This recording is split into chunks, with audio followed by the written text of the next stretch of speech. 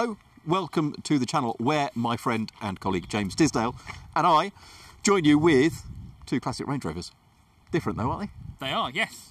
As you can probably see, they're a bit restomodded. Mm-hmm. Electromodded? They are electromodded. I like that phrase. Yeah, thanks. So we've got one plug-in hybrid and one full electric, and they've both been created by Jensen International Automotive, who I think you'll remember we drove their Interceptor in a video. We did. Yeah, we did. Yeah, James has been to see them where they make them, so we're going to walk around them. He's going to tell me a bit more because he knows more tech detail than I do. Then we're going to go for a drive. I think we're just going to enjoy them, I think. So yeah, stay tuned. So this is the hybrid. This is the hybrid, yeah. So it is, underneath here is a LT1 Chevy V8, so 6.2 litres, about 470 brake horsepower, which is what you need in an old Range Rover, I think. Why not? Yeah. And that drives the rear axle through a traditional torque converter auto. And then there's electric motors that run into what was the transfer case, I think, and then they go to the front axle. Right. So it's internal combustion rear-wheel drive, electric front-wheel drive, or... everything forward. Yes. That's cool. It is quite a cool system. That's complicated. It is quite complicated, and given they're quite a small company, yeah, to achieve that... It's a lot to take on, yeah, isn't it? I reckon. There's a lot to take on. And you can do it on the fly, so you can just switch between the two as you go. Underneath the passenger seat is a 60 kilowatt-hour battery, which... under the driver's side? Under the... under the driver's side passenger seat. Under the front passenger seat, not under the back? No. So they... But the electric motors are around there somewhere too, are they? In the middle? So they're in the middle, effectively. Right. And the battery is 60 kilowatt hours, and they reckon up about 100 miles of electric range. So hang on. 470 horsepower from that. Yes. 200... two electric motors. Yeah, two electric motors are about 220 odd combined. So 700-ish. Yeah, about then. Yeah. Again, just what you need in a classic Range Rover. Yeah, weighs about as much as a thimble by modern SUV standards. Oh, I don't know. Oh, because it's now reasonably heavy, do we think? It's got a lot of battery in there, so I think we're getting on for 2.5 tonnes. Oh, okay. So the chassis, got quite a lot of power. So it's a ladder frame chassis. It's a classic Range Rover chassis. Yep. But they've given it their independent suspension setup. So they take the live axles, chop off either side of the diff, and again at the hub ends, and then they effectively create independent suspension. So it's double wishbone. By putting like thingy joints. Yes, thingy joints. Yes, those ones. That's a technical term. Well, tell me about the electric one too. Yes. So this then, okay, so it's like a more classic look. It is a more classic look. It obviously looks so subjective. I quite like this. I mean, it is a cool looking thing in classic Range Rovers. It is a nice looking thing, isn't it? It's nice proportion. It is. Thread short at the front, nice long overhang. Yeah. It's a great. They just got it right. Somebody told me the other day, Steve Cropley, our editor-in-chief, told me the other day, and I think it's a true fact, that the engineers basically engineered the car in the first place, and then they were going to design it, and they just went, no, let's just leave it. Now, I can't imagine that happening at JLR these days, can you? No. The engineers going, we've done the new Range Rover. And Jerry going, that's it, I like it. That's it, love it. Leave it. I don't want to do anything with that, lads. Leave it. Leave it. Anyway, classic Range Rover. Yes. So this is... What's it? Are the motors here? No. So there's a big battery underneath here. Right. And then there's another battery underneath the boot floor, which combined gives it 120 kilowatt hours of energy, which is quite big. That's a lot of battery. That's a lot of battery. Because the BMW i7 has got what, 110? 108, something like that. Yeah. So 120 is a lot. It's a big old battery. Hour. Yes. But in optimal conditions, they reckon 250 miles. Daylight today, which is February, cold, wet. Yeah. Yeah, that phase. Yeah, that phase. Yeah. It's that sort of day. It is early February. It's been hosing down all morning. It's what, 3 degrees, I would guess. Yeah. I keep putting my hands in my pockets. I apologise for that. In this condition, about 200 miles. They reckon easy 200 miles, which I think it's really good. Yeah. For something that's got this amount of aerodynamic efficiency. Yeah. I.e. none. Yeah. That powers 3 electric motors. Yep. So you've got 2 driving the back axle. Right. And 1 driving the front axle. They're all on all the time, are they? There's no... Yes, there's a 60-40... fannying around. It's just what it is. Yeah, 60-40 rear-front torque split. Okay. Obviously, because there's only one motor at the front. Yeah. They're geared slightly differently as a result. Okay. But they drive just straight into the diff. So 1 speed. 1 speed. Done. That's it. And it's about 600 and something horsepower. They're getting back to me with the exact figure, but it's a lot. It's a lot. It's a they're lot. They're still working it out. Yes. Yeah, it sounds a bit harum scarum that amount in a classic Range Rover. Yeah. But has this got and this has got live axles? So this is standard. It's standard Range Rover chassis. Yeah. So it's ladder frame. Right. Live axles, but it has air suspension. Ooh. Air springs. Yeah. Which is at the request of the customer. Gotcha. Cool. Right. How do you want to do it, mate? Do you want to drive one? I'll drive the other. The world is your lobster. Whichever you Always. fancy. Well, I've spent some time in this one. You haven't, so maybe Yeah. you should drive that one. Okay. And then I'll drive that one. Yeah. And we'll have a chat. Yeah. We're just gonna sort of a review, but it kind of doesn't. I just think because somebody's spending what 450,000 or something pounds Yeah, on this sort of not thing. cheap. So it's kind of. I think Review would be overstating because we're just going to see what they're like. Basically. see what they're like. We'll sort of chew the fat over the state over of the the whole idea. electromod The electromod scene. where these fit in, because I think have you driven another electrified Range Rover, or is that?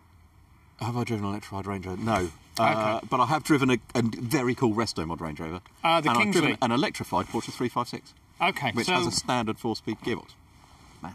Anyway, yes, we'll go for a drive. We'll see what we think. good, excellent. You're supposed to see the point where the hands meet. Oh, That's why they do it that way. And Oh, then no. the clapper board, you'd go frame, bang, and that would mix with I the didn't clap. know that. No, I didn't. Richard Hammond told me that. did he? He did. Because I did a clap and he went, Have you it's done? all right, but it wasn't. Have you done a podcast with Richard Hammond? Can people listen to that? They can, mate. Do you Excellent. know where they can listen to that? Where can they listen to They it? can listen to that at their favourite podcast provider. Oh, where? Wherever they get their podcasts. It's called My Week in Cars. It sounds good. Who else? It's who also else- available on YouTube, mate. Is it? Yeah, it is. Yeah, And that's that you one. and. It's me and Steve Cropley, our Right. editor-in-chief, Yeah. presenting our weekly podcast, My Week in Cars. Have you listened? I have. I've thoroughly enjoyed it, and I recommend anyone watching this go immediately. From wherever you get your podcasts. Yes. Wait until you finish watching this, please. Yeah, ideally. Right. Let's see if we can get. Let's see if Should we this do will- this? Let's do this in. Let's see if this will start. Come on. So that's part. There it goes. Oh. Oh, I wouldn't have thought about it. Yes. We're in. Love that sound. It is lovely, isn't it? I know this is, it's all about hybrid and electrification, Yeah, but but frankly, V8s, they're pretty good, aren't they? Right. I don't mind them, I've got to say. So, cup holder there. Look. See, now I discovered that earlier. I'm quite excited by this, because this is a soft dash, so this is a late classic Range Rover. You know quite a lot about your classic Range Rovers. Cup holders. Cup holders. That was, surely that was unusual, was it? Was it unique? I don't know about unique, but it's unusual, isn't it? Because It's gotta be, when isn't did it? soft dash? 93-ish? That's quite an early cup holder. That is an early cup holder. But then they would have I'm been... afraid I bow to your superior knowledge of all I'm thinking when the was... soft dash arrived. Yeah, all I'm thinking is that was around the time the Cherokee arrived in the UK, wasn't it? The Jeep. XJ Cherokee. Is that the one, the square rigged Jeep Yeah, Cherokee? that people love. Yeah. The one that Bosch has on Amazon Prime. Have you seen Bosch on Prime? I haven't seen Bosch. You recommended this. Oh. I've still not watched it yet. Well, get around it. Thank you. I will. They had anyway. They had I don't know couples, whether is there? I don't know, but they were American, and the Americans, I think they were Pioneers of the cup. Yeah, and I don't know whether this is an Wouldn't American surprise me. market thing. Soft dash. That's Oh, I see. that's And this is a left hooker, isn't it? Yeah. And it's from California. This It car. is an American market car. Yeah. So, what are we going to talk about? Well, you know what I like is the fact that we've got into a bespoke, handmade, plug-in hybrid Yes. Restomod. Yeah. And we've just driven off down the road talking about Bosch and left and cup holders and Yes. what have you.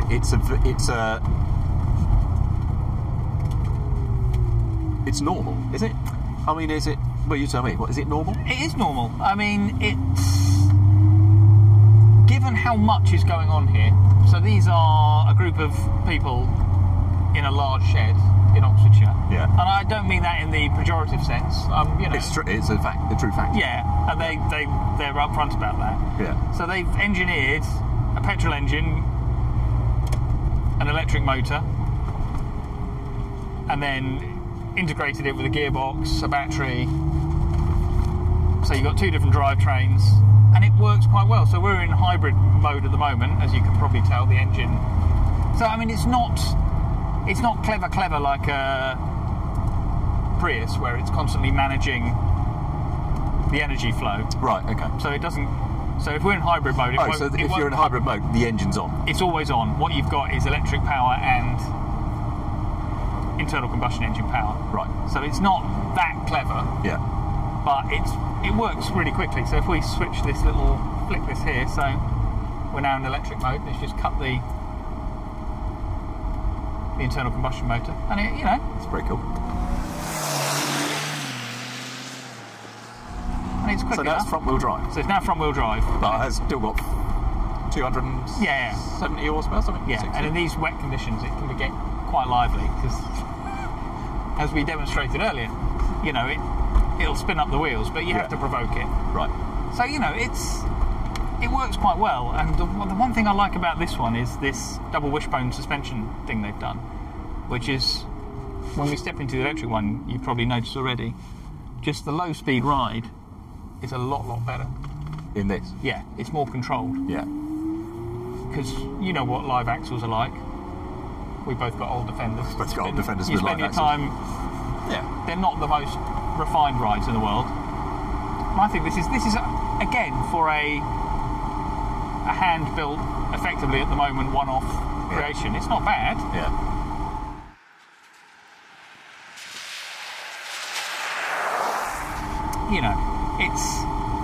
It does still feel like an old inverted commas car, doesn't it, to an extent? Yeah, and I think that's what you've got to remember is if you start trying to compare it to a modern plug-in Range Rover, with millions and millions of pounds of R&D spent on it, it's not going to be that, but it's not upsetting, is it? As you say, we've just got in it, you get in it, turn the key, drive on, away you go, and its job's a good one. And you've got this lovely view out front with a little castellated. Is that the right word? Castellated? The ends of the bonnet. Oh, is that like castellations on a castle? Oh, on a castle. These little bits at the end. Yeah, I'll take your word for it. I don't know. I've just made that up. I'm for it. Yeah, okay. Little pillars. We sit high and tall, and the view out is easy. Yeah. Because it's still a biggish car, I suppose, by even modern standards. Yeah. But you wouldn't. Doesn't feel big on this road, does it? No. I mean, I've driven new Defenders in this area quite a lot, and they feel like a much bigger car than this feels. And look, the window line is down by my elbow. Yeah. We suddenly, funnily enough, Steve Cropley and I talked about that the other day on our podcast, My Week in Cars, mate. Excellent. And he's because he was looking at a classic Range Rover potentially to buy, and he said, but of course the window line is down by your elbows, and I thought he was exaggerating, and he's not. It literally is down by my elbow. So I'm going to now put it back into... there we go. That's better. The mad thing is hearing it. Oh, hello. We got a bit. It just had to engage. Is it re-engaged? Genuinely, that's the first time it did that. I think that was just it getting itself... Because the modern start-stop plug-in hybrid quite often sort of stops with sometimes with a, depending on the car, sometimes with one of a set of drive motors, doesn't it? Yes. It will use a integrated starter generator to A, torque fill, and B, start the engine and stop. But this is just winding itself over then on the standard starter motor. Yes. And then trying to pick up match it all up again. Match it all up. Which is quite a complex thing to do. Really hard thing to do. Yeah. Do you know what I mean? And I was thinking about... sorry. I was going to say, I think they've done it remarkably well, given what it is, an old Range Rover and some people in a shed. So they've done, my understanding is they've done about 50 of these Jensen conversions / restos, whatever you would call them. This is the only one of these so far? I believe so, yes. And there's only one electric one so far? So far.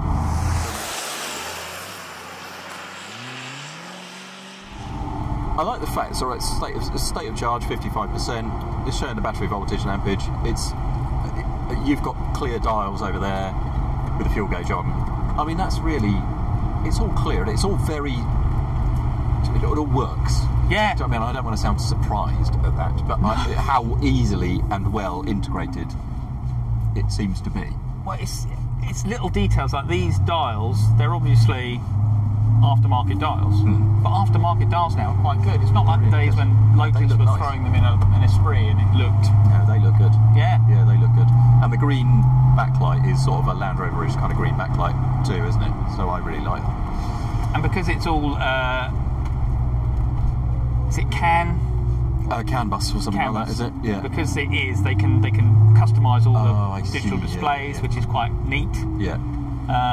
This steering wheel I really like. I really like that steering wheel. That is really nice. So apparently it's 3D printed, the rim, in 6 pieces, and then they bond it all together, and then they machine this 3-spoke, cool. And it's inspired by the original Range Rover steering wheel, which when you look at it you'll see. Oh, I see. Yeah. I like it very much, mate. I do. Should we try like the electric one? Yeah, because I really want to go. Well, let's do it. Try it, and then we'll. I don't know what conclusion we'll make, if anything. But I don't know. Before we get in the electric one, because we won't be able to hear this in the electric one, should we just? Sounds quite nice, doesn't it? I like your. There's a lot going on. There is a lot going on when you do that. It's just that it moves around a bit, and crikey, that surprised me. But it's doing the electric motors implicitly. I do want you to know that. No idea why. This is, But I genuinely do. All I can hear in my head is screaming most of the time. I don't know what I'm doing. How loud is an electric Range Rover?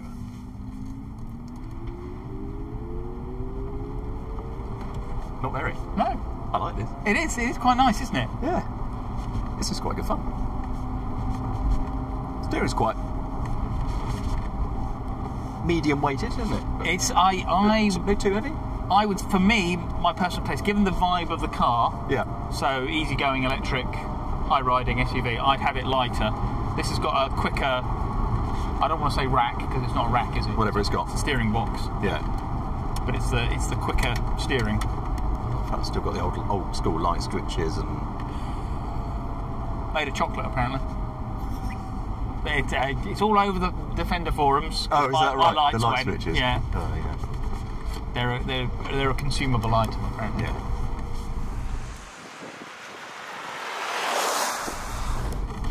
So this is still running live axles. So yeah, live axles, but air springs, which was only ever an option, I think, on the long wheelbase soft dash. Oh, stop it.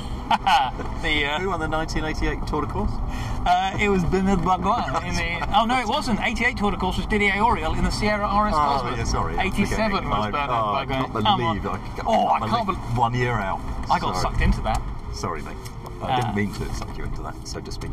The only World Championship success for the Ford Sierra Cosworth. Is that right? On Group A.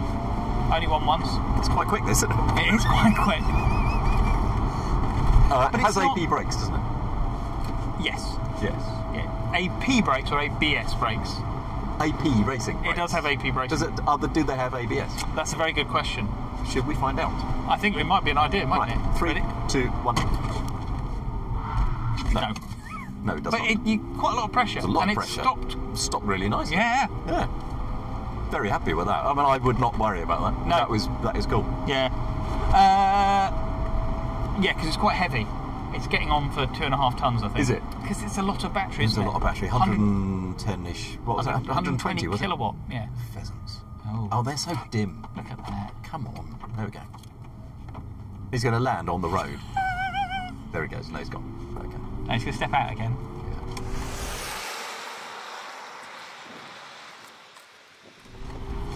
Yeah. I'm sort of quite enjoying it, mate. I think it's done quite well.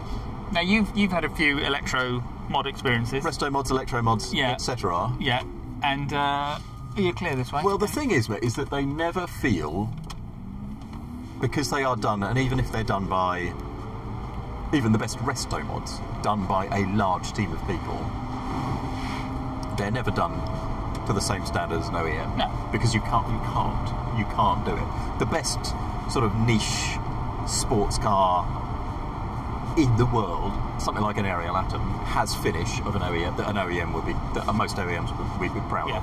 But it's so difficult to do that stuff, isn't it? I think it's so hard to do that and do it well. They're a relatively big team, and and it's a relatively simple car. Yeah, let's be honest. Do you know what I mean? You could just go, we'll make that out of billet aluminium because it's 60 grand and there's not many bits on the car. Fine. Yeah. But there's a lot to do in this car. So actually, the fact that it feels as good as it does, is I think pretty impressive. You've got to remember, it's still a classic Range Rover at the end of the day. And this is the only one, so it's still sort of a prototype to an extent. I mean, the amount of software engineering they've had to do is mind-blowing. That's what I can't do, because I'm thinking about doing an engine swap to my Hillman Imp. Oh, yes. Because people do a BMW K1200 bike engine conversion. Yeah. Really nice. I've bored you about this already. Not bored me, you've fascinated me, and what I want to say is... He's so polite. Get on with it. Yeah, I know. Anyway, all right, I will. It's Sorry, that was a bit aggressive. I didn't mean it to be quite so aggressive. No, you're right. But anyway, that is not an insignificant job, and it's just taking one very simple wiring loom, replacing it with another, and putting an engine in a place where it pretty much fits already. The trouble to go to with this, and particularly the plug-in hybrid, is just mind-blowing amount of stuff that you've got to do. So how do you feel in general about the Electromod, the electrified, restored? Well, it's difficult, isn't it? It's obviously going to extend the life of some classics. It's a contentious issue. There are some classics that are very well suited to it, I think.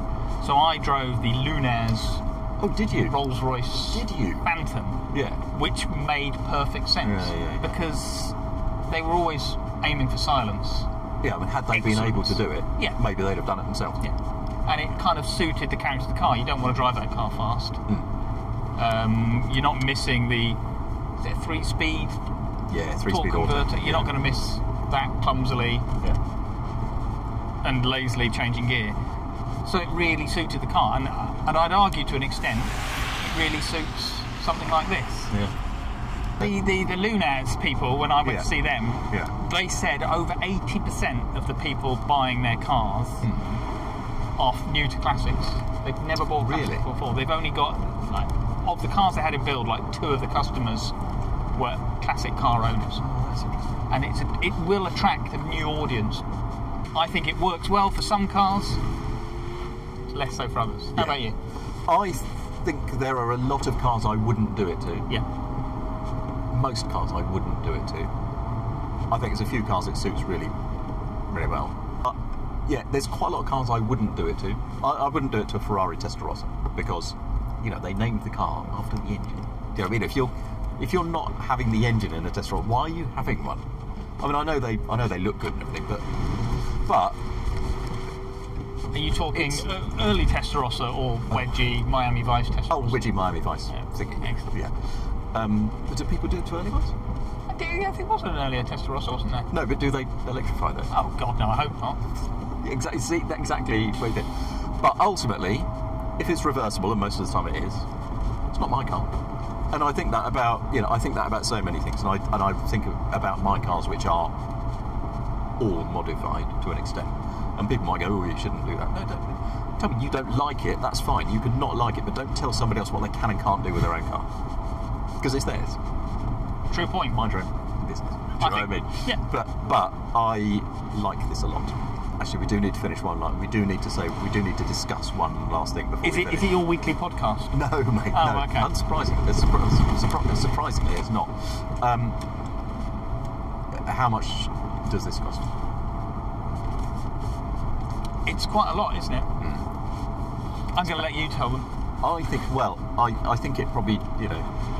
It's like how long is a piece of string element to it, but my understanding, because they spend 4,000 hours doing it, and that is quite expensive. It's about a £450,000 project, all told. So you've got to have a lot of money to want to do it. Do you see 450 grand's worth of value when you compare it to, say, a Rolls-Royce spec to exactly the same price? That's a really tough question, isn't it? Because I guess the people that buy that know that it's a one-off. No one else is going to have a Range Rover quite like this. No. And there's also an argument that Gwyneth Paltrow, there you go, you weren't expecting that. So no, she hasn't. But didn't she start this kind of no logo almost? You're so wealthy now. Oh, the clothes you wear, they're all kind of taupes and browns, and there's no logo. You're not shouting about your wealth in the same way. Yeah. And there is something about this, I guess, that will appeal to someone. Yeah. Lots of people look at it and go, that's just a nicely kept old Range Rover. And you will know it's a very expensive, hand-built, electric-powered Range Rover, and you'll feel good about it in that way. And a Wraith, or... what's the electric one called? It's Spectre. It is. It's a Spectre, isn't it? It is Spectre. Yeah. It went straight out my head. That projects a very different kind of thing, doesn't it? Yeah. So it's a very tough question, but... If you want one. And you can afford it. You can afford it, fine. And if you... It's done nicely. And if you wanted it, and I would not be disappointed if this is what I wanted. Yeah. Well... Is that a verdict? That's a verdict of sorts. Oh my God. So, yes, thank you for... I'm going to turn around actually.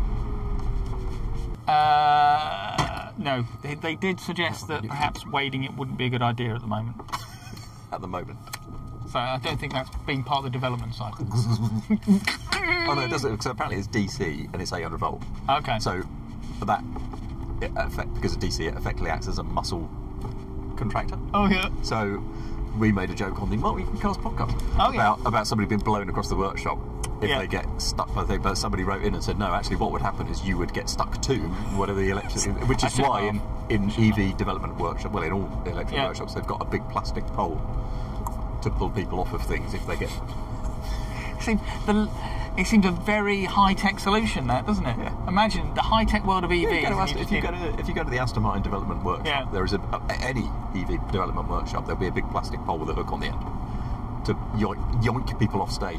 You are going to need to touch him with a 10-foot barge pole. Is that... Anyway, we got a verdict of sorts. So thank you for joining us. James and I will be back with more nonsense at some point in the very near future, I hope. There's lots of videos here. You can find us over at autocar.co.uk. You can find the My Week in Cars podcast or wherever you get your podcasts. We'd love an up thumb and a subscribe to this channel very much. See you next time.